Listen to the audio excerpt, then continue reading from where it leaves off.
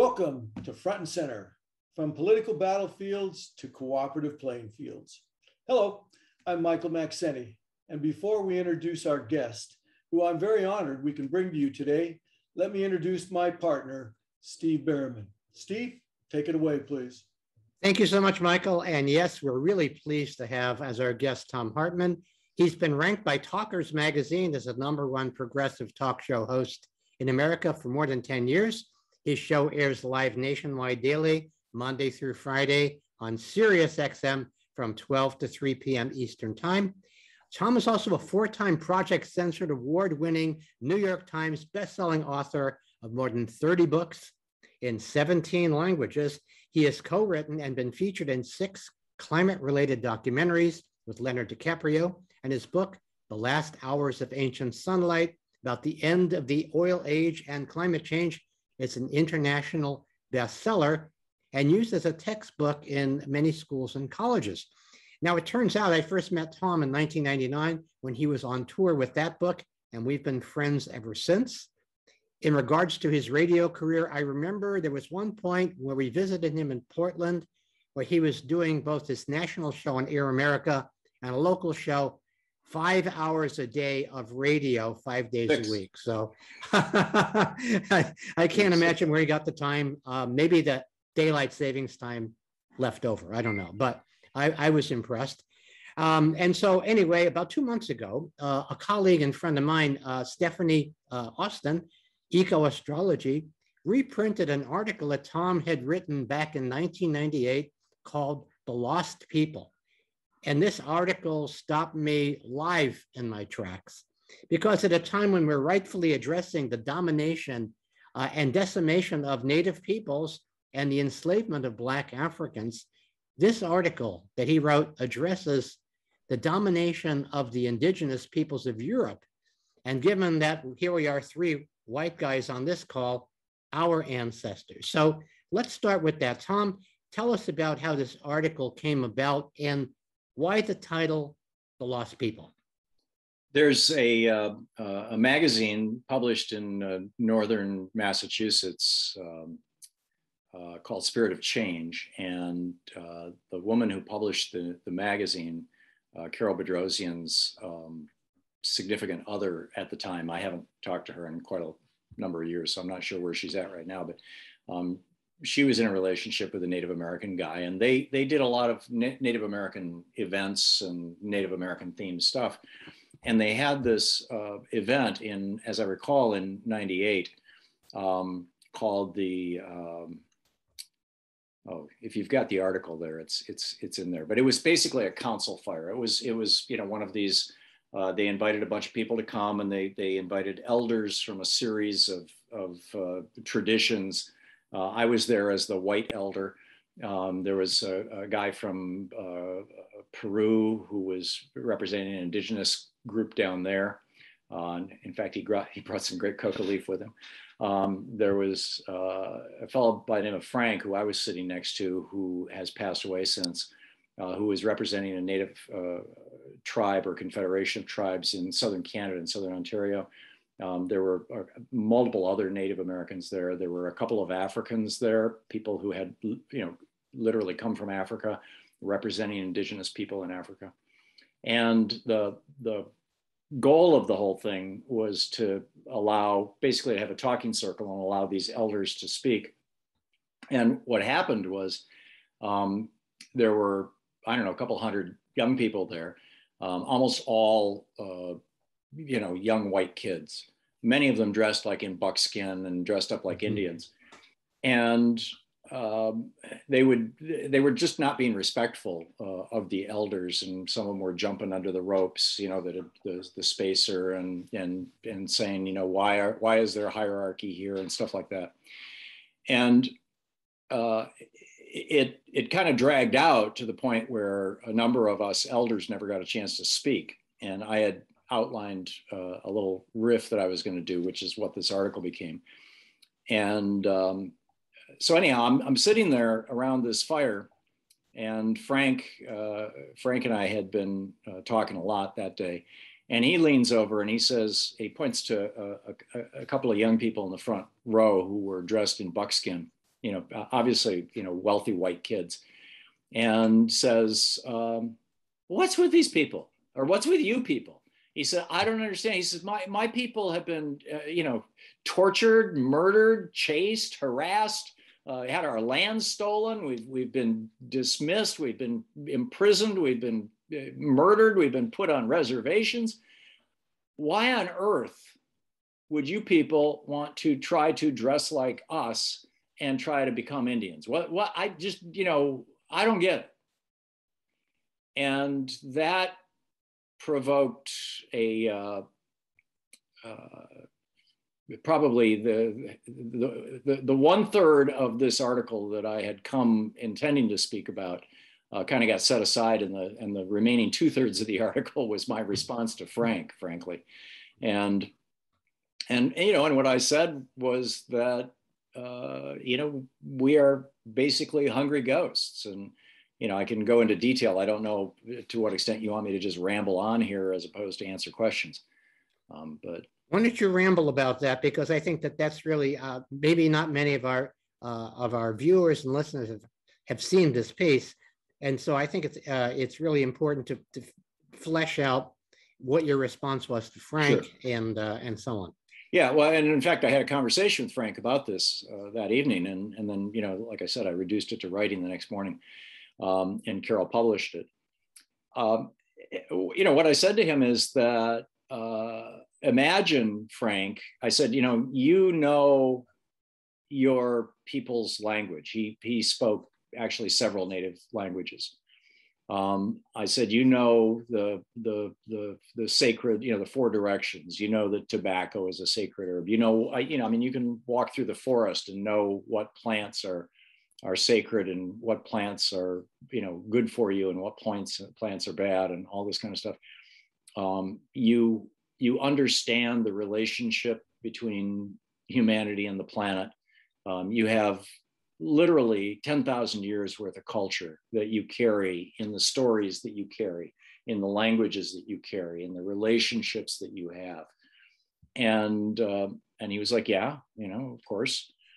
And I said, imagine if the best efforts of my people, of the Europeans who came here and discovered this already occupied continent, imagine if their best efforts had been successful and they had wiped out your languages and nobody spoke any native language. I mean, there's hundreds of them still spoken in North America. What if nobody spoke any of them?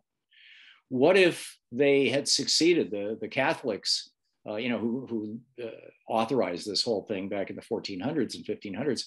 What if they had succeeded in destroying every last semblance of your religion? What if nobody knew how to make a sweat lodge? What if nobody even knew what it was? What if nobody understood, how to do a sun ceremony? Or just what if all of that was gone? And he's starting to look a little distressed. And I said, imagine if you had no connection to your ancient ancestors at all. If you had no way to understand, to look at a wampum or any of the old ways of recording things, and you just had no idea what any of it meant. And I said, can you imagine, how you would feel if that had happened? And he was like, that would be devastating. It would just be an overwhelming horror. And I was like, yeah. And that's what happened to my people. And he's like, what? And I said, 3,000 years ago, my people in Europe lived tribally. They were indigenous people, just like your ancestors were.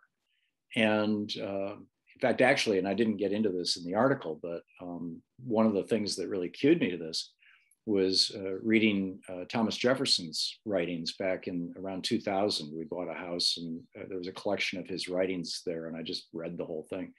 And his diaries were just, and his letters, he was an absolute aficionado, a fan of what were referred to as the Whig histories.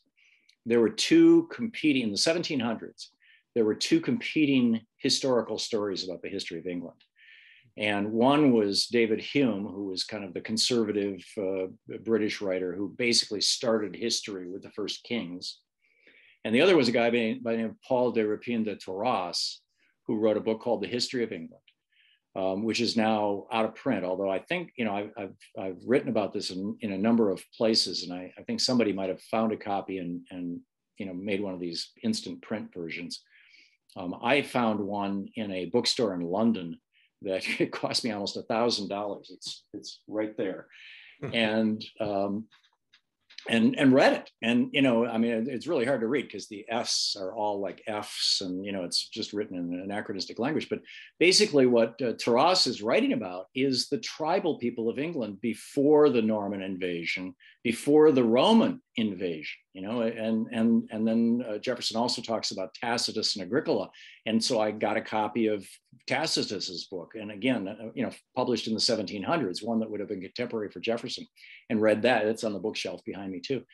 And it just blew my mind. I mean, these people were living tribally. And this is the point that Jefferson kept making. He was so enamored of the Native Americans. Of course, when his father was a surveyor and surveyed Virginia. And so he would travel when he was young, when he was like 8, 9, 10, 11, 12. His father died when he was 15. He would travel around the state with his father and stay with these different Native American communities. His father spoke 6 native languages. Peter Jefferson was his name. So, I already had a little bit of this, right? It kind of floating around in my head. And I said to Frank, I said, 3,000 years ago, the Celts came through and, organized Europe into trading communities, but they stripped everybody's, what would you call it, culture. They just stripped out the culture. And then 1,000 years after that, 2,000 years ago, the Romans came through. And they didn't just strip out culture, they stripped out language. All the European languages now, almost all the European languages now are based in Latin, and or the Germanic languages. But that was the Romans who did that. And then 1,000 years ago, the Catholics came through and did the same thing. And they destroyed all the ancient holy places and declared the people who still knew the old religions and knew the herbs and the healing and the ceremonies, and they called them witches, and they tortured them and they burned them and they hung them. And, it was just all gone. I told him that, when I was younger, when my father was still alive, my father's father was an immigrant. Both his father and his mother were immigrants from Norway in 1917. And so after my grandfather died, we went to Norway and visited his family house, which is still occupied by relatives of mine, or was then. This was 30 years ago. And in the backyard of his house in Grimstad, Norway, is an old stone with runic writing on it. And, nobody knows how to read it. Nobody knows how to speak the words. Nobody knows what it means for sure. I mean, there's lots of theories and all this, but the Catholics conquered Norway 800 years ago, and that was the end of that. And, now everybody goes to church and prays to Jesus.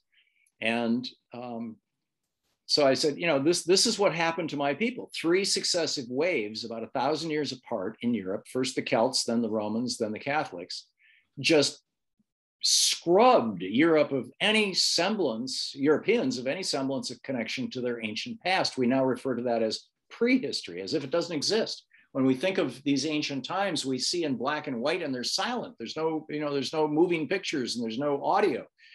And it's just, you think of people, sitting under mud huts, in the rain, being miserable. And of course, that isn't what it was like. Indigenous people have rich and meaningful lives, just like all people do. So anyhow, that was kind of my analysis of what has happened, that we are a people, and I think this is what has largely driven this cultural psychosis of conquering and genocidal war and all these other things. We are a people who have been disconnected from our tribal roots.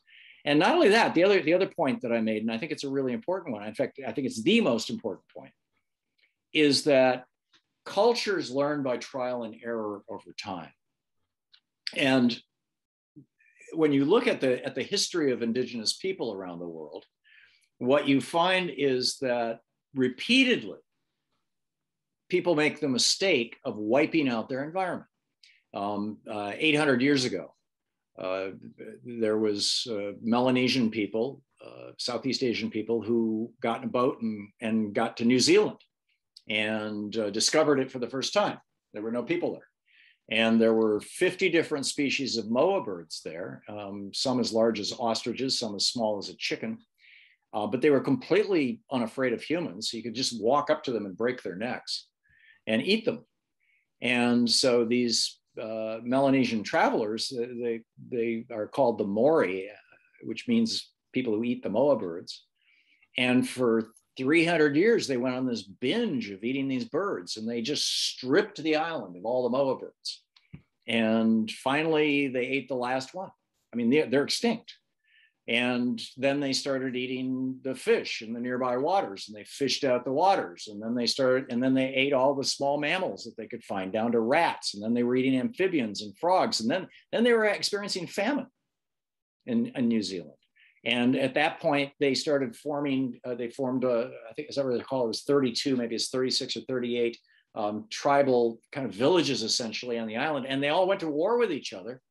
And they would literally take prisoners as meat on the hoof. They started practicing cannibalism because they were so protein deficient. And, if you go about 400 miles northeast of there to British New Caledonia. Well, let me finish this. So when Captain Cook in the 1770s arrived at, he called it Murderer's Cove or Murderer's Bay in New Zealand, when he first arrived in New Zealand, discovered it. He also discovered Hawaii, and all that. But anyhow, he discovered this island of New Zealand, and he brought his ships up close, and his number 2 guy got in the boat, and along with a half a dozen crew members, and they were going to row up to the shore and say hi to the natives. And but they didn't realize that this was a culture that had become totally warlike and cannibalistic.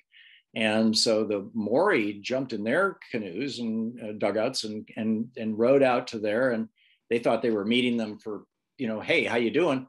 And instead, the Maori, flipped the boat and killed several of the crew members, and the 2 that they didn't kill, they took them up on the shore and slaughtered them, and then roasted them and ate them. And while Captain Cook is watching, and he sailed off, just absolutely horrified by this. So that was a culture that was like in the process of making this cultural transition. Then he goes a couple hundred miles northeast and runs into what we refer to as British New Caledonia, which had been occupied about 500 years earlier than New Zealand by Melanesian travelers. They had arrived there like 1600 years ago. And they went through the exact same cycle. They ate all the moa birds. They wiped out the island. They destroyed much of the foliage. They fished out the waters.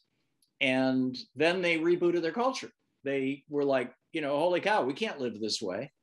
And by the time Captain Cook showed up, they had made this complete cultural transition and were living in harmony with their environment, in complete balance with their environment. They had developed religions that were cooperative and caring, and they had gone through a cannibal phase, in a war phase during, early on, and which you can find the remnants of it. And Captain Cook wrote in his diaries, these are the happiest people I've ever met in the world. This place is a true paradise. Life here, is better than any human could ever imagine. He was blown away by it. So, we see that societies figure out typically through terrible mistakes, how to live, particularly in terms of their environment. And the same thing apparently happened here in North America.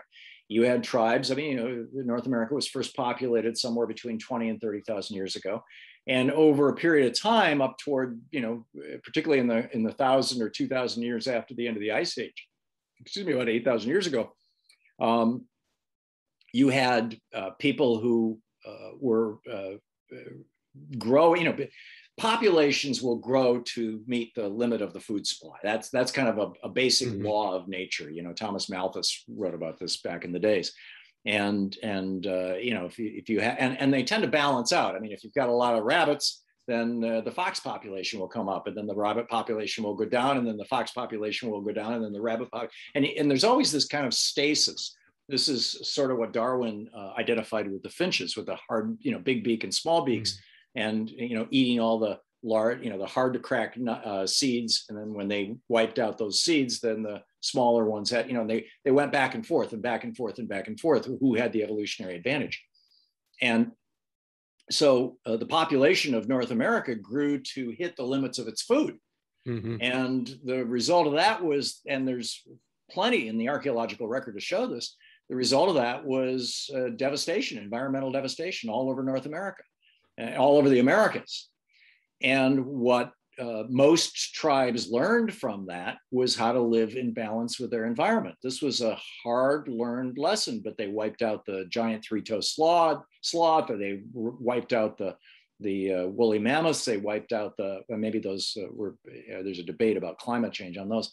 They wiped out a small kind of camel-like animal. There were a whole bunch of mammals that were large and easy to kill and eat that just went extinct as a consequence of humans running around in North America. And so today's tribal people, Native American people, have the memory of that. When I lived in Vermont, the Abenaki, there was a local, the Vermont Public Radio, they were interviewing a guy who was an anthropologist, and he was looking at the Abenaki stories. And the Abenakis have stories about when the walls of blue ice receded. Now that was 10,000 years ago, the end of the Ice Age.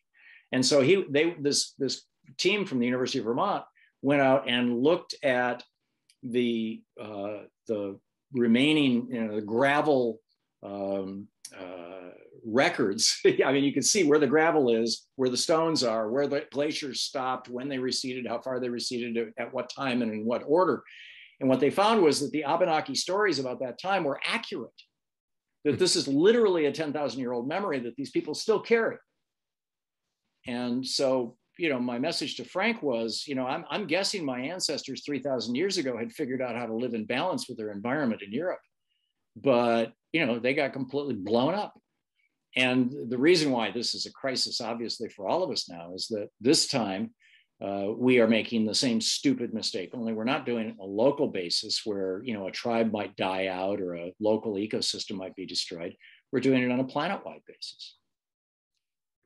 Yeah, and that's exactly right. So we're at a point where we may not have the time on the learning curve that all of these indigenous people had. Michael, you got a question? You need to unmute your mic, Michael. He's immutable. Hardly immutable. Thom, thank you. Thank you very much for that very condensed, obviously, history.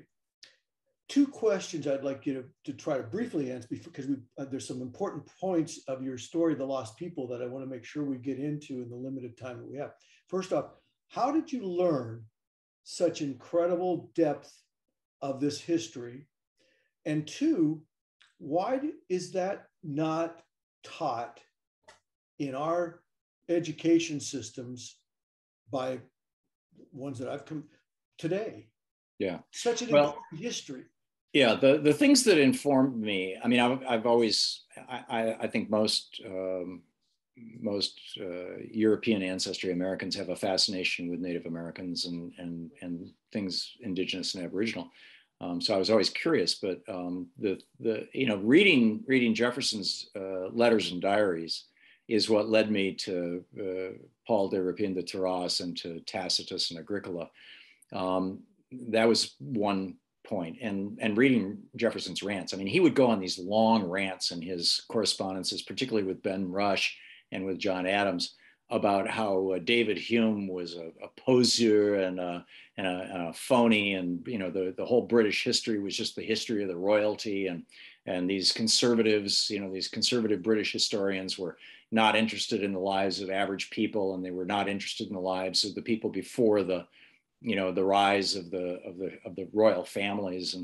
And he used to rant about, the three tyrannies, the tyranny of the rich, the tyranny of the churches, and the tyranny of the warlords, basically, that always, every country was always governed by one of those three, either the warlord kings, which is how most of the royal family started, and then they bring in the religious people who said that they could uniquely talk to God and knew how to run things, and then of course, as nations became wealthier, the rich would take over those positions, and all of this offended him terribly. So that got my curiosity going. That was 20 years ago. But back in the 60s, as I recall, was really where I think I got started on this. And that was reading Peter Farb's book, Man's Rise to Civilization. Let's see if I've got a copy here, but I'm not sure where it is. It's probably in the other room. But he Peter Farb was an ethnohistorian, an anthropologist. And he wrote a book called Man's Rise to Civilization and the Native American. The title's actually longer than that. I'm sorry, I don't remember every word of it. All right. But it's easy to find. You can find used copies on your favorite bookstore. And what Farb did, and before that, actually, he had written a book about 3 years before he published that. He had written a book called Human Civilization. I'd have to go back and look, but anyhow, what Farb did is he did a deep dive into first contact with Native Americans on this continent. He was curious what the very first people to encounter the Hopi had to say, what the very first people to encounter the Lakota, what the very first people to encounter the Potawatomi, the Shoshone, what did they report? Because he felt that those were the accurate descriptors of what those societies were really like. Keep in mind, even the Plains Indians were pedestrians. They didn't have horses. Europeans brought horses from Europe. So we altered their cultures tremendously in a very short period of time. So Farb wanted to know what were they really like, and what he found was that there were these, as I recall, it was 38 different that he profiled, just startlingly different civilizations. There was one that I remember really well. I mean, it's been probably 40 years since I read the book, but so please forgive any errors I have for anybody who's reading it now. And it was 36 or whatever. But it was a society down in the area that we would call New Orleans right now, and they were settled. They were agriculturalists. They built pyramids. And they had come up with a system to make sure that even though there's a natural tendency in agricultural societies for hierarchies to emerge, that every person would be connected to everybody in society. So they had 4 classes or castes. The top one was called the sun gods. There were 2 middle ones, and I can't remember their names. And the bottom one was called the stinkards. And the stinkards did things like, clean the toilets, and the sun gods were like the administrators and ran the country. And then the people in the middle were like, the merchants and the physicians and stuff like that. But you could only marry 2 castes away from the caste you were born into. So if you were born into caste number 1, you had to marry into caste number 3 or 4. If you were born into caste number 2, you had to marry into caste 4 or 1, or like this, And so every family had members of every caste in it, and everybody had relations in all castes. And the result of that was a society that did have hierarchy and yet existed in harmony. And I mean, it's just like the wild diversity. The one society that he documented that held slaves, people talk, sometimes people will say, oh, well, Native Americans held slaves too. The one society was in the Pacific Northwest, and it was a society where the salmon ran twice a year. And that was their principal food source. And this is a point that Dan Quinn made in his book, Ishmael, back years ago, that, where he posits that the whole of Western civilization rests on the idea of somebody locked up the food, that money is simply meta to food, and that after the agricultural revolution, once we started growing food, we started producing large quantities of food, but it was food that had to be stored from season to season. And so somebody had to store that food, and they had to do it in a way that animals couldn't get into. It meant doing it in a way that people couldn't get into. Somebody locked up the food. Well, somebody who locked up the food decided to say to everybody else, "Oh, you're hungry? Well, come and do what I tell you, and I'll give you some food." And thus was born kingdoms, right? And hierarchy and all this kind of stuff. So that one tribe that only had salmon twice a year turned into a fairly hierarchical tribe and held slaves, and which seems to be a characteristic of a lot of societies. I mean, people forget the Greeks had slaves. In fact, more than half of all the people in Athens were slaves at the time of the Athenian democracy. The Romans had slaves. I mean, everybody held slaves at one point or another. It seems, thousands of years ago. It was very much the norm. I mean, it's in the Bible. Paul says, "Be nice to your slaves." Like the assumption that, of course, everybody has. So, it was just this incredible diversity of cultures across North America. And then, of course, visiting Norway, and I lived in Germany for a year. I did a deep dive into German mysticism, into the old Nazi mysticism that was actually based on way back pre-Nazi mysticism. So, that, in answer to your first question, Michael, that's how I came across all this history. It's just, a lifetime of curiosity about these kind of issues. What was the second question you asked? Why do you think it's not being taught today? Oh, yeah. Well, that was, I refer you to Jefferson's rants. Because, he was very clear about this. That David Hume and the other historians of Britain in the 1700s were simply telling the story of the royal families because they were the toadies of the royal families.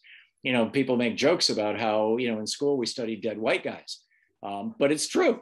We study the people who are the leaders of society. We know very little of, I'm sure anthropologists and archaeologists know a lot, but the average person who just goes through high school knows very little about what the life of the average person was like, in England in the 1600s.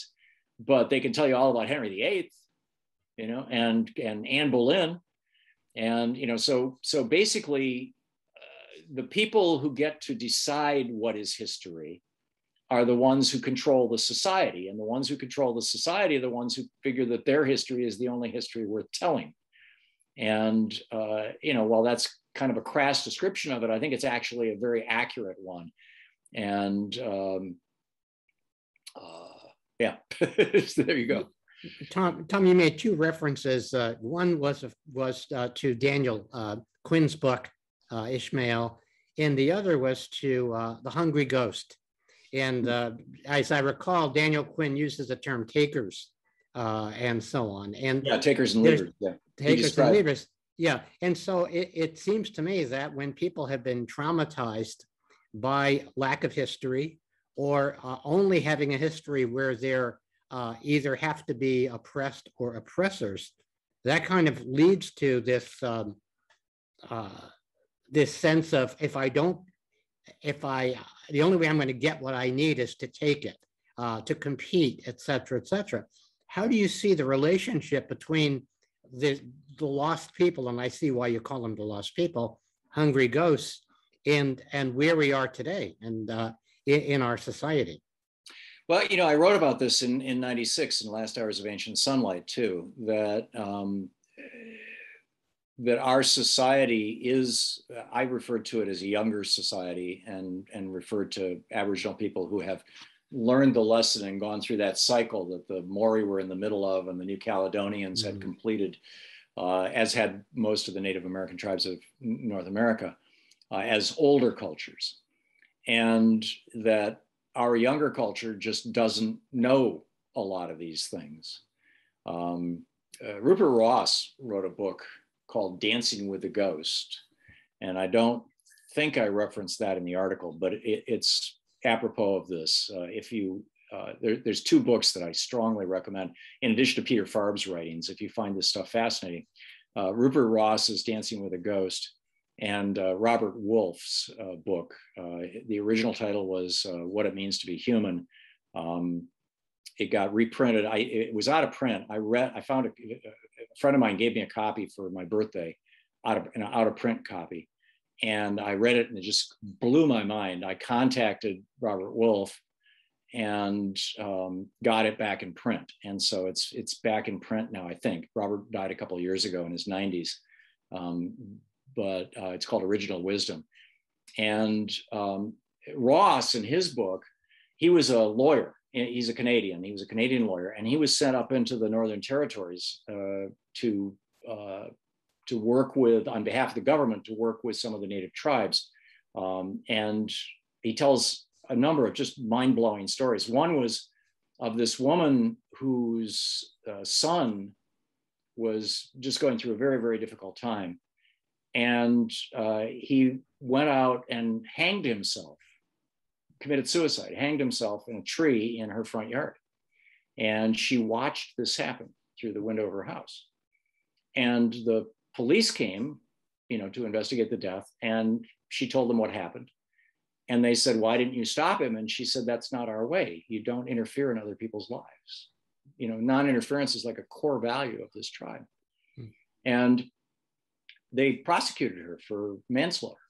And Ross was involved in helping defend her. And through that story, you get this extraordinary sense of what a culture would be like if people didn't tell everybody else how to live. And my wife read that book. At the time that we read that, our kids were teenagers. This was 20 years ago or more. And she just said, "We're going to adopt this. We're never going to tell our children what to do again unless they ask. If they ask, we'll tell them whatever we think, and we're going to tell them that this is what we're doing." And I was like, "I'm not sure that's such a good idea." And she was like, no, this is what we're going to do. And we did. And I think our kids turned out really great. And it sure did make parenting a hell of a lot easier. So, there's that kind of insight. And then Robert Wolfe's story is absolutely amazing. Robert was a psychologist, and he was hired by the government of either Malaysia or Indonesia, I forget which, I think it was Malaysia, to figure out why this one tribe of people, the Sonoy, S''N''O''I, or maybe I think it's 5 letters, but anyway, the Sonoy people, why they were lazy. The government couldn't figure this out. There were these rubber plantations that were spreading across the country. And, indigenous people were leaving their land and coming to work on the rubber plantations and making money and building houses and getting drunk and, all this kind of stuff. And the Sonoy had nothing, they would have nothing to do with it. And they moved they lived in the jungle, and they moved every week or two, from place to place. So they would live someplace for a couple of weeks. They would eat all the food around them. And then they would move, 40 miles away and live there for a couple of weeks and eat all the food around. And by the time they came back to the place where they had started, it was like 20 years later, and it had regenerated. And so it was a completely ecologically balanced system, but you never knew where they were. And Robert was supposed to go interview them for the government. And so he goes, there was this road that just like these roads in Nevada, that just goes straight through for 400 miles. And there's like one little road going off kind of thing. There's just hundreds of miles of jungles on the right. And on the left was whatever, I think, whatever it was. And there was this little country store on this road. And behind the country store was a little trail that went into the jungle back about a mile or so. And then at the end of the trail, there was a stump, and that was it. And then you were in the jungle and you had no idea, there's just the trail to the country store. And so Robert found that the country store was the place to enter the jungle to find the Sonoy. And so he visited the store, and the guy says, "Well, there's the path." And so he walks this path. And when he gets to the end, there's a guy sitting on the stump, one of the Sonoy people. And Roberts was like, "Oh, what a wonderful coincidence." And the guy's like, "Yeah, cool." And so they had a conversation, and Robert left and wrote up some notes. And then he came back about 4 or 5 days later, and he takes another walk back along that path. And there's a different guy sitting on a stump. And Robert has a long conversation with him and comes back. And the third time he goes back, and there's a third guy, a different guy sitting on the stump. And Robert has now come to the conclusion that this is like their lookout station, right? That this is where they hold off the barbarians. And this guy invites him to come visit the camp.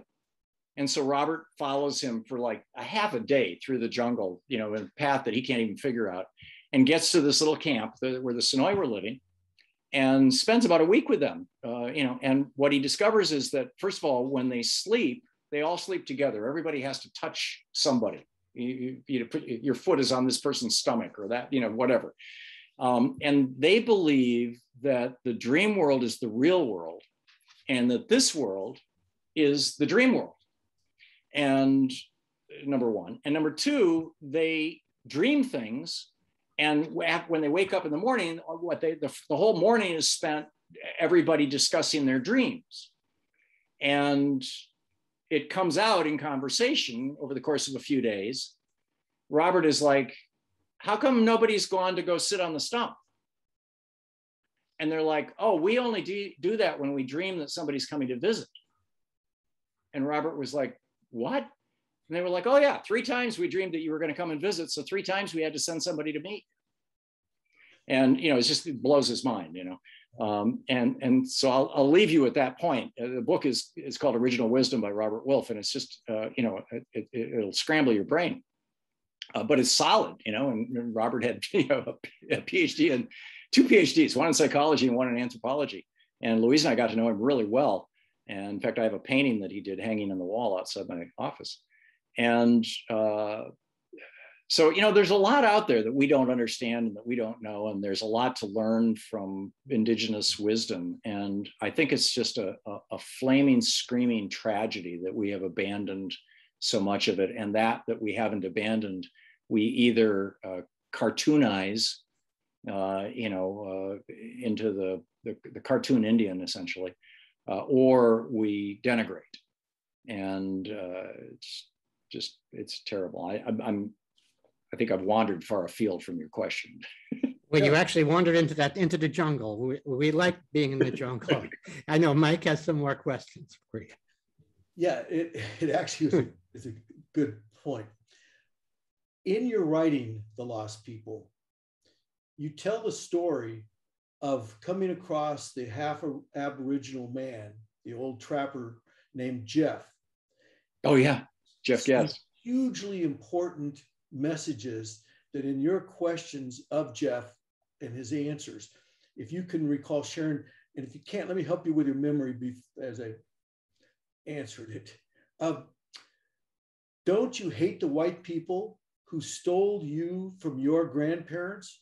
Or let me tell the story, Michael. Let me set this up right. Yeah. And I met Jeff.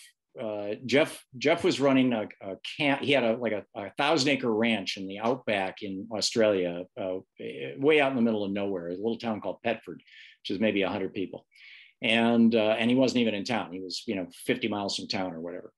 And he had this ranch, and he was providing a place. He was a very good horseman, and he was teaching Aboriginal kids who had been addicted to gasoline. This was the thing that was going on then. This was back in the 80s, I think. These kids were huffing gasoline and getting addicted to it and getting brain damaged by it. And so the Aboriginal parents would bring them to Jeff to straighten them out, and they would stay with him for 6 months or a year, and he'd teach them horseback riding and survival in the wilderness. And I was working with an international relief organization, Salem International, that was running programs for abandoned and abused kids all over the world. I started one in Uganda. I helped start one in Colombia and Peru. We started one in Israel, which is now the largest child caring institution in the country. There were 3 of them in Germany. We started a couple of others that didn't make it. But a mutual friend of ours, a psychologist, actually I'd been in Australia lecturing on attention deficit disorder, and a psychologist who knew Jeff, who was from way up north, said, you got to meet this guy. And so he took me, in this 2-day journey into the middle of nowhere to meet Jeff. And Louise and I became really, really good friends with Jeff. We visited him every year in Australia and raised money for his program, and because he wanted to integrate his program there with the Salem programs around the world. But so Jeff eventually told me his story, and his story was that he was a half-breed. His mother was half Aboriginal and half white, and his father was white. And this was this was literally 80 years ago, maybe 90 years ago. Jeff was born in a time when it was illegal to be a half-breed in Australia. And when the police found out that there had been these children who were the products of miscegenation, I guess is the word, they would abduct them and take them to these giant orphanages, or they would sell them. And this is what happened to Jeff. He was 3 years old, and he wandered outside his mother's home in this little Aboriginal village, and a policeman on horseback was going by, and he saw Jeff and said, "That kid's the wrong color," and grabbed him and took him and sold him to a local, they call them stations there. It's a ranch. It was this huge ranch. And he became mute. He still stutters, but the guy who owned the ranch forbade him to speak, and beat him and whipped him and put him to work. I mean, he was slave labor. And so when Jeff was, my recollection is 10 years old. It probably says in the article, it's been probably a decade since I've seen Jeff. But when he was a young man, he was, not yet, maybe 10, 12, 13, something like that. He was in the dining hall, and the guy who owned the ranch was there, and one of the ranch hands was trying to provoke Jeff to speak, knowing that he wasn't supposed to speak, in the presence of the guy who was the owner. And he was poking him and stuff and teasing him, and Jeff got really upset and was kind of started to say something and started stuttering, and it just all fell apart for him. And so what happened was just turn off this phone. And so what happened was Jeff picked up a stone and threw it as hard as he could at this guy, hit him right in the middle of the forehead, and then ran. And Jeff had been stashing pieces of tack and a gun, and he had been preparing for this escape. And he fled into the bush, and he lived in the bush for a couple of years, and hooked up with an old Aboriginal trapper who taught him how to trap and taught him how to survive in the bush, and taught him all the old Aboriginal ways and where the Quincan places were and what the sacred places and ceremonies. And Jeff became basically an Aboriginal elder, and which led him eventually to get this ranch and start taking care of these kids. So that's Jeff's backstory. So I'm sitting here with Jeff, after I've gotten to know him fairly well, and I'm like, don't you hate these, that guy who bought you? And he's like, no, he was raised in that society. He was probably treated the same way. And I'm like, well, don't you hate the society that that separated your mother from you and put in these racial barriers? And he's like, no, he says the people here, the white people here, were prisoners. They were brought from England to Australia. They were themselves the oppressed, and the oppressed frequently become the oppressors. And it was a real lesson for me. I'd never met anybody who had such a deep understanding and so much compassion for the people who had, just totally screwed up his life. Although he would say that, he had a pretty good life and he did okay, but I mean, it might not have turned out that way. So that's the story of Jeff. Thank you. What we're really talking about is trauma that just gets repeated over and over and over and over again in patterns. And somebody who is, an individual who is enlightened as he was, to recognize that this is simply the pattern of trauma playing itself out. So here we are, everything is multiplied, everything is speeded up, 8 billion people now. There is no hardly any separation of one culture, one society from the other. We're hurtling long headways into if we're not careful, the Hunger Games and so on. And so, is there a way to transform this trauma into we all have this common history and understanding? We're all the Buddhists would say that we're all life is suffering, and we've all experienced that suffering together.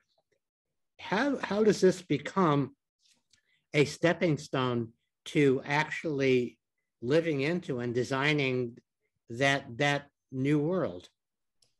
Well, we could go with Buddhist Four Noble Truths. All life is suffering. Desire is the cause of all suffering. Get rid of desire, you'll get rid of suffering. And then the Eightfold Path to do that. I wouldn't mind. I think, though, that probably a better cliche is that of psychotherapy.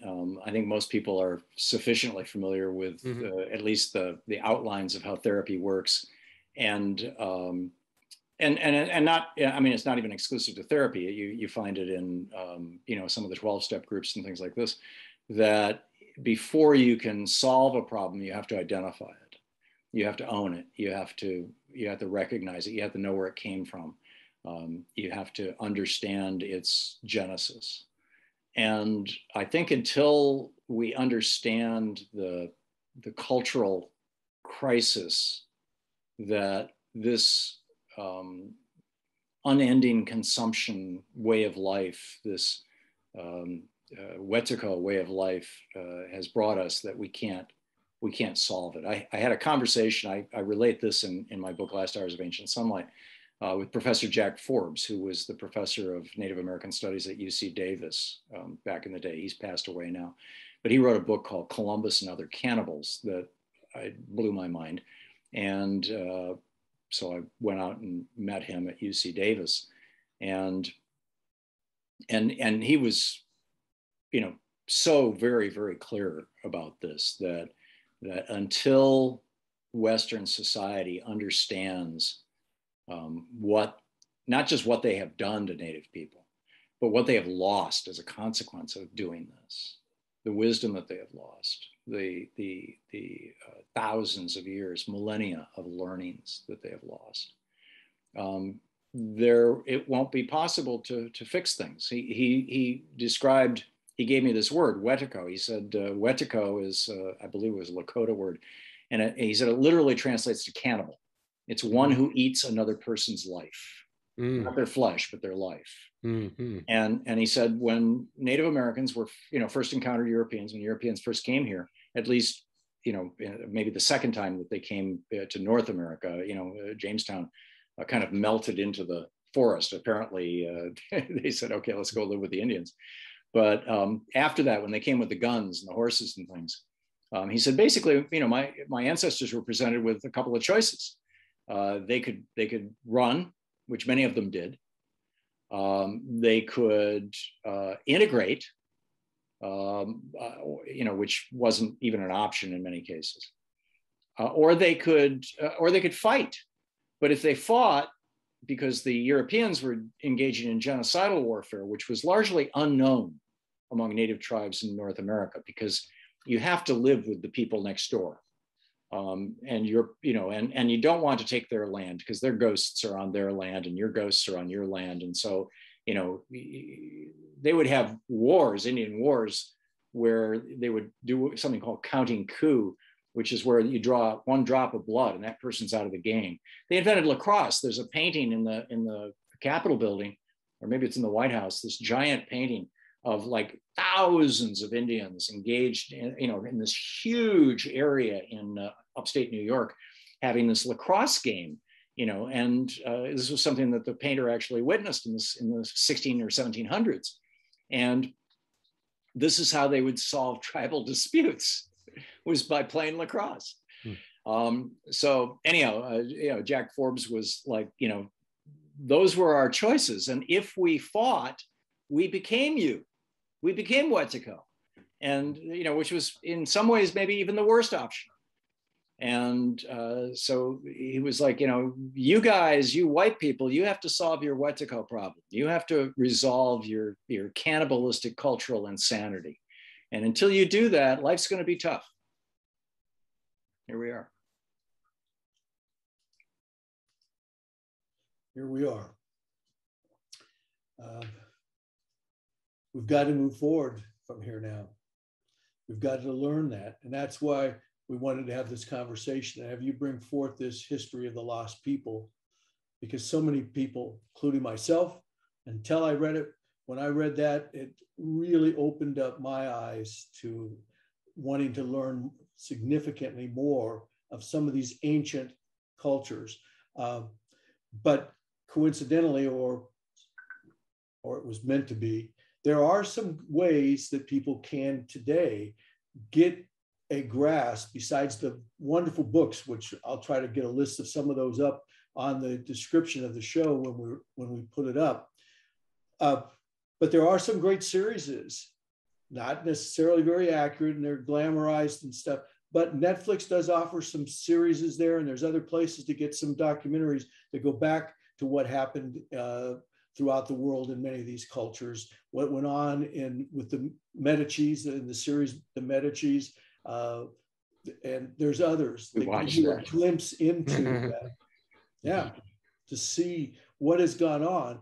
And now with this shared trauma, from an understanding of this shared trauma, hopefully we can embrace each other and say, now, with what resources we have today, how can we help heal the immediacy of the genocides and things we've just recently done in our history, but now embrace each other and say, boy, let's time to stop this age of separation, and let's begin an age of reunion, of coming together, and in this endless cycle of trauma on those people less fortunate than ourselves.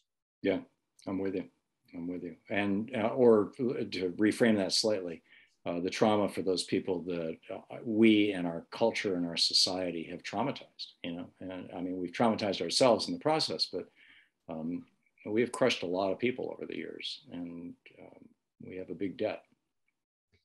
Last year, when the Black Lives Matters movement happened, my wife Trudy happened to come across at a yard sale the entire Roots series from the 1970s. So we went and we watched Roots. And I think in a certain regard, you could say things in the 70s that you can't say now. It was so stark. It was so, I mean, I grew up pretty much in an all Black neighborhood as a white kid. So I figured I knew the culture. I knew nothing. Yeah. Because I could leave there. And be a white kid in the rest of New York City. And it was one of the most profoundly sobering things about what it was like to know that you have a culture and then lose that.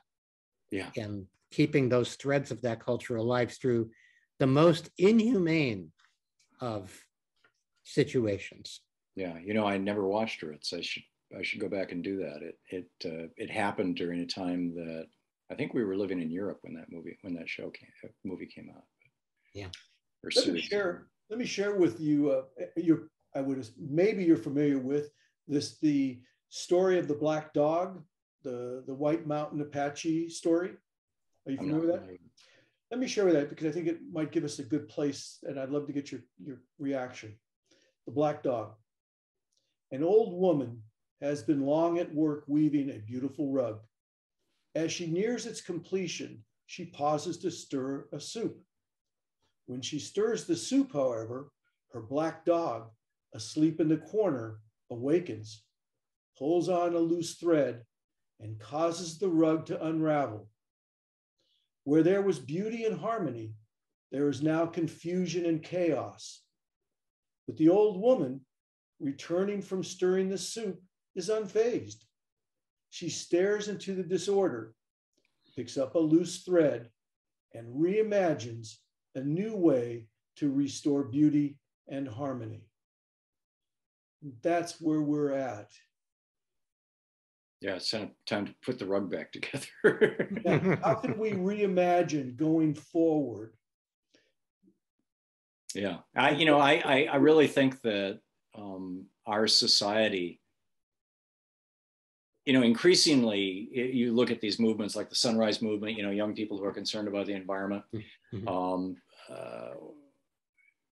who are looking to indigenous people for support and wisdom. The anti-pipeline folks in the upper Midwest have been mostly Native Americans or largely Native Americans. Of course, some of that is because the pipelines are running through tribal lands, but I think that the integration of ancient wisdom with modern life is something that we really need to have happen, and we need to do it in a way that isn't just another new age cliche or another new cafeteria religion. I'll take a little of this and a little of that, but instead is a deep dive into what humans have learned through painful experience. In some cases, society ending experiences over the millennia. We got a lot of work to do, guys. Well, thank you so much, Thom, for joining us today. And we loved your ramble because we learned so much. There's just so much in there that you've cooked up over the years, and there's a lot of food for thought in this conversation. Well, thank you very much. Thanks, Thom, I can't thank you enough. Pleasure to be here. You've really added a significant piece of the puzzle to help us move forward. And to our audience, we hope that you found this conversation enlightening. We invite you to follow Front and Center. And if you can, please support our work by subscribing. That way, Steve and I can pay our rent and continue this work. From political battlefields to cooperative playing fields, it's a long journey. Let us go there together. Thank you.